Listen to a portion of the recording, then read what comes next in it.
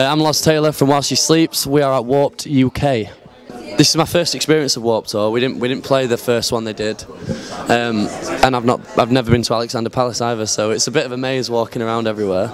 But yeah, it's cool. We're really looking forward to playing later. We played in the Vans shop in Camden, which was really fun.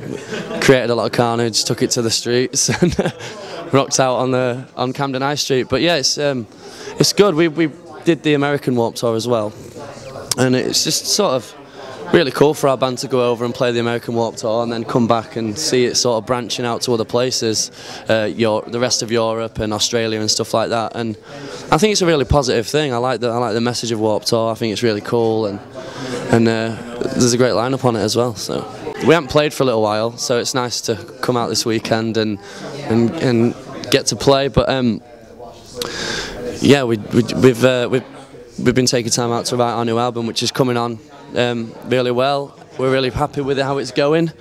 We're trying not to rush it. We want it to be our best work yet, obviously, and a progression. But also pulling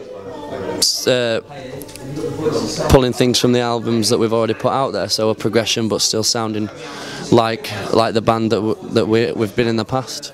You know, it's always hard. I think people are easy to hate bands that change as well. But I think for While She Sleeps as a band, for us it's all about writing stuff that we like, and as long as we like it and then we put it out, it doesn't really matter what comes back at us from what other people think of the album that we produce. As long as we know in ourselves that we like the album, then fuck what everyone else thinks, basically. I honestly don't know. I've not been asked yet this year, so I